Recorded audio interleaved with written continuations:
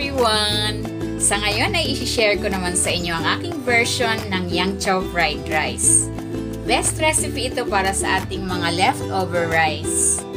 Di na natin kailangan ng ulam dito dahil ito'y kompleto na.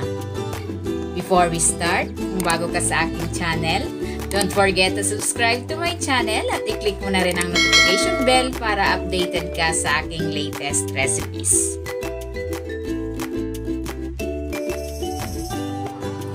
And simulan na natin, magluto na tayo.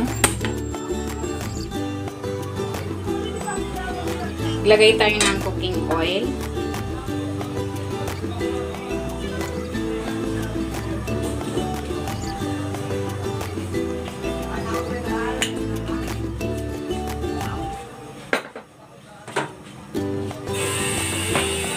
And iprito muna natin itong egg.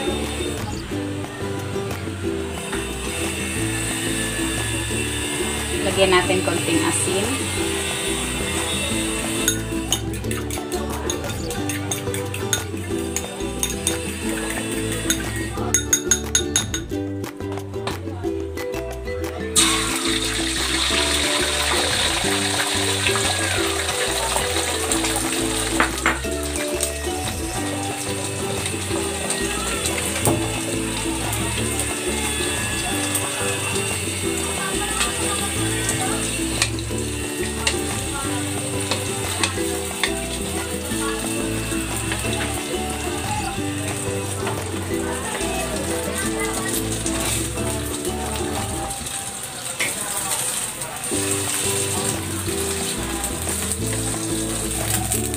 Hamuin muna natin. Lagay mo natin dito sa plate. And next, igisa natin itong garlic. At meron ako dito konting luya. Igisa natin.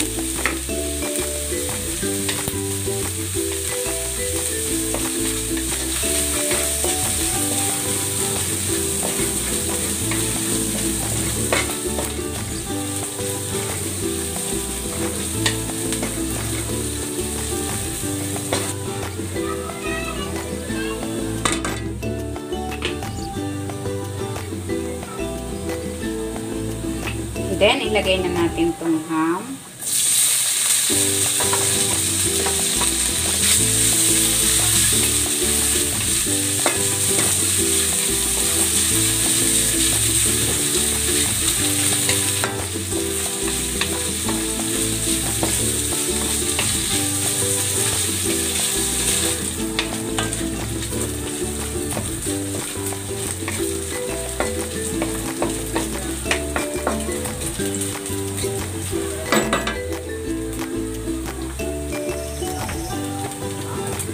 Ilagay na rin natin ng mixed vegetables.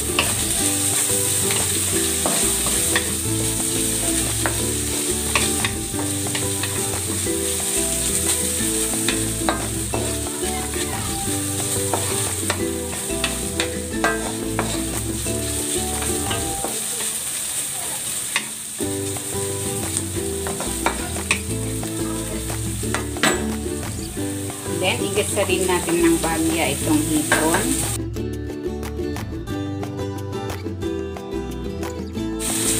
Yung hipon, sinison ko siya with salt and pepper.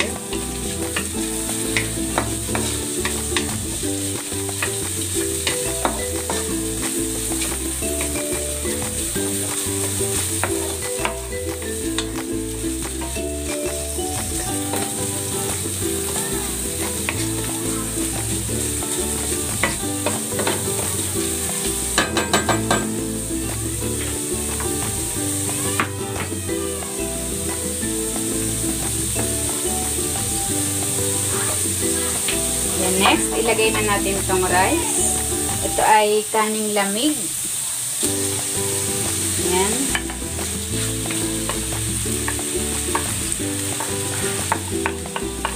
Mas maganda pag leftover rice yung gagamitin natin kasi buhag-hag siya.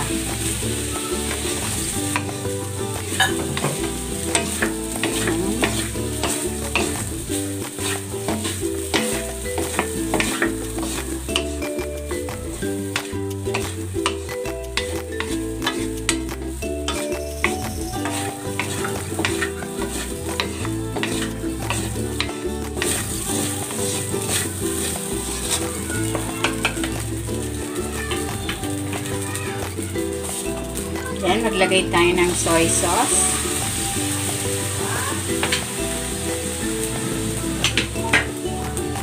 Konting seasoning.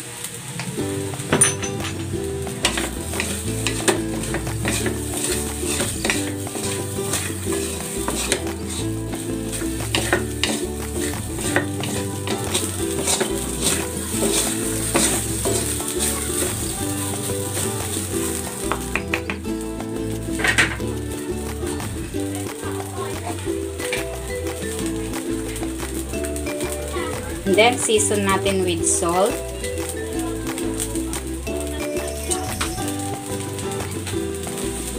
White pepper.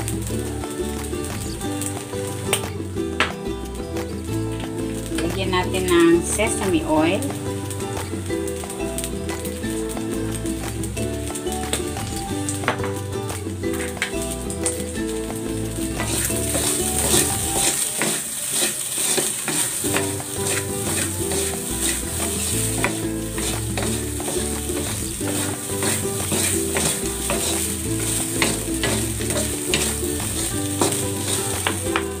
Hiwain muna natin itong egg.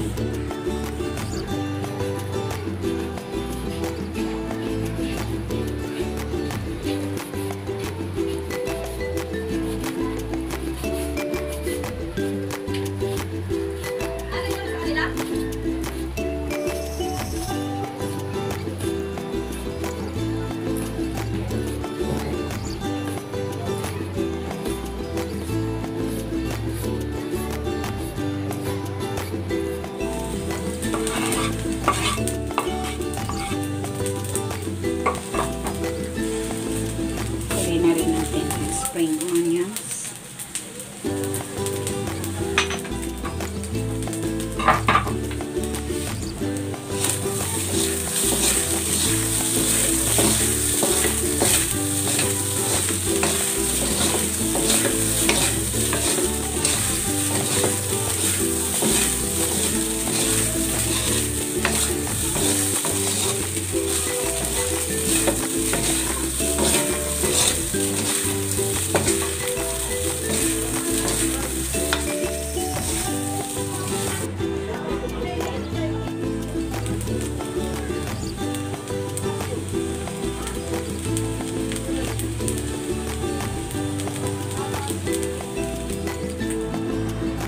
Salin na natin.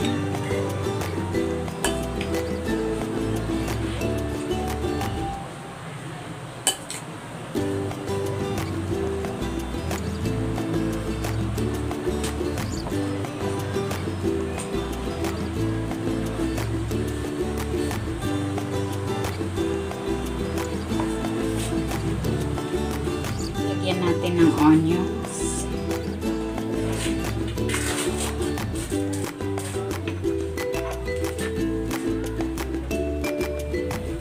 Ito na, ready na ang ating Yangzhou fried rice.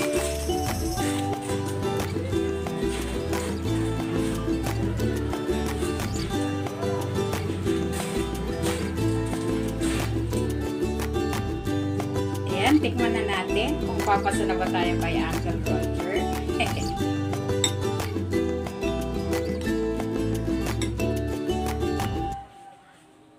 Masarap. Kahit di ka nang mag-ulam, kumpleto na.